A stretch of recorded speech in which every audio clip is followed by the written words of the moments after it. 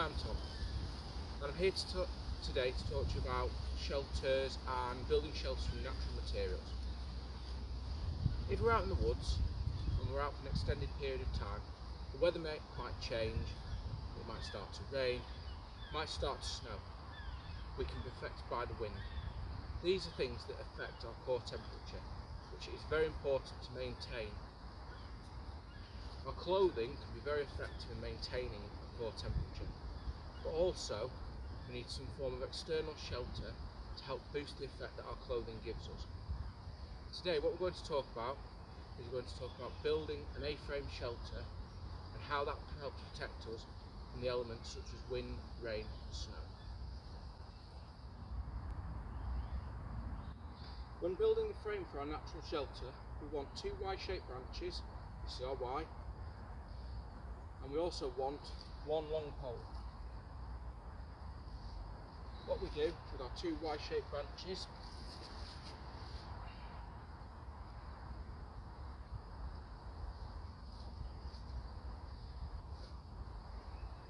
is we interlock them like so. This then allows us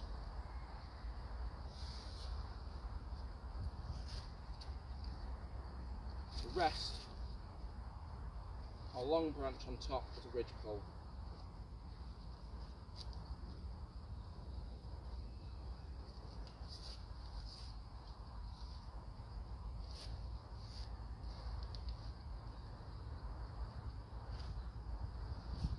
This gives us the basic frame of our shelter. We can have our entrance at the front or we can have it to one of the sides. Having this pole out to the front allows us to hang things off it if we have an open fire at the front, such as pots and pans. We also make our ridge pole as long as the person inside it. That means that we're not wasting any space inside the shelter. We want it as close to the occupant as possible so that any heat is trapped immediately and is not lost. When we're working out the sides of our shelter, we need for our ridge pole just to cover our body. We don't want to have it so that we are sitting out in front of the shelter or sitting so far down that we create extra work for ourselves in building the shelter. For the side of our shelter, we're going to build a frame from sticks and then we're going to lay debris material over the top of that.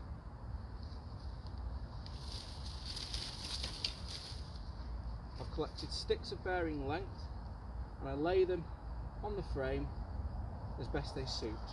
And what I want to have is about a hand span difference between the poles.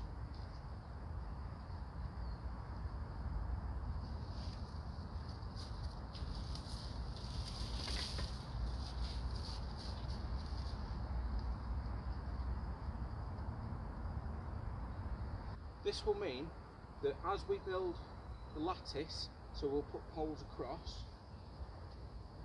like this using smaller sticks, the debris material should not fall through the holes.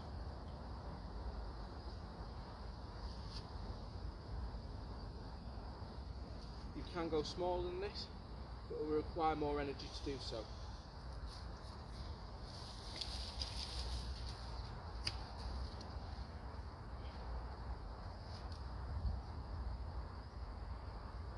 What you need to do is you need to pick the sticks that best suit the area along the pole.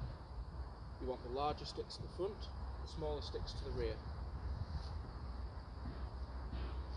And what I'm going to do is I'm going to demonstrate how we build up this half side.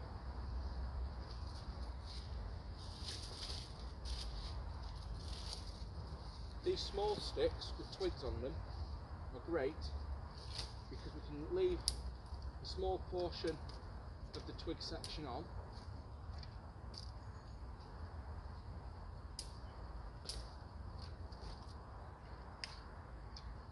and these will form hooks that we can then connect into our larger sticks.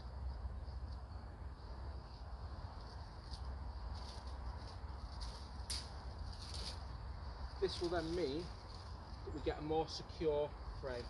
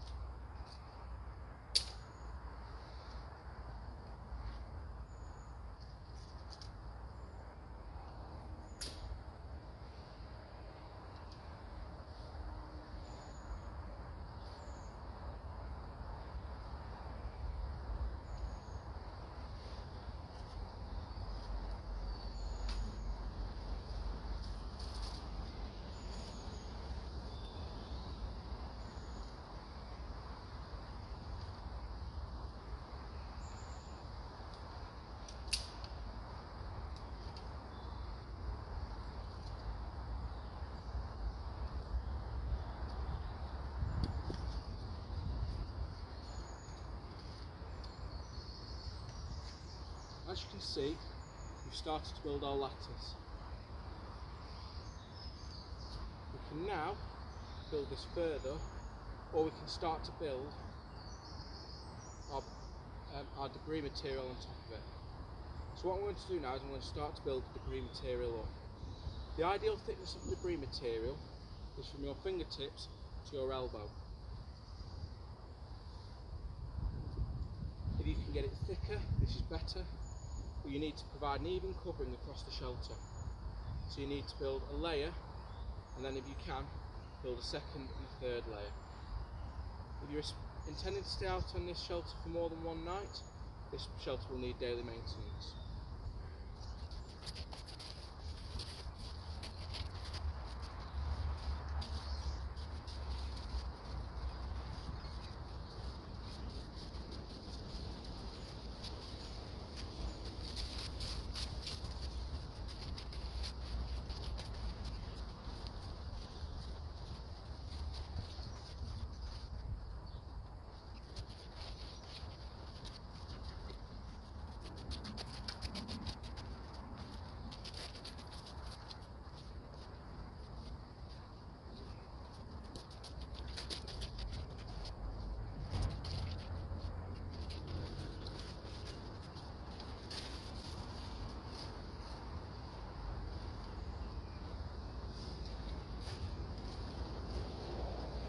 So we've started to build our shelter side up. As I say, you want to build multiple layers. So this is our first layer, which is approximately a third of what we need, maybe a quarter. We'll put our first layer on all over the shelter, and then we can add another layer. And each subsequent layer will act to allow water to run off the shelter and also to trap body heat. If we wanted to, we could build the shelter slightly bigger, and that would allow us to have 2 or maybe 3 people inside. This would then allow us to share body heat. It also means that we can share the workload. It means that we can move quicker and we expend less energy completing the task.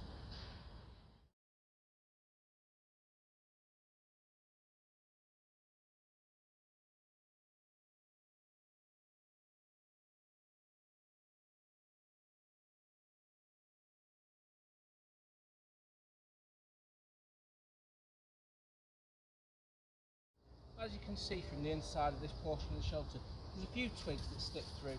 These can be used to build the lattice outside. Any pieces that you want to break off might poke through.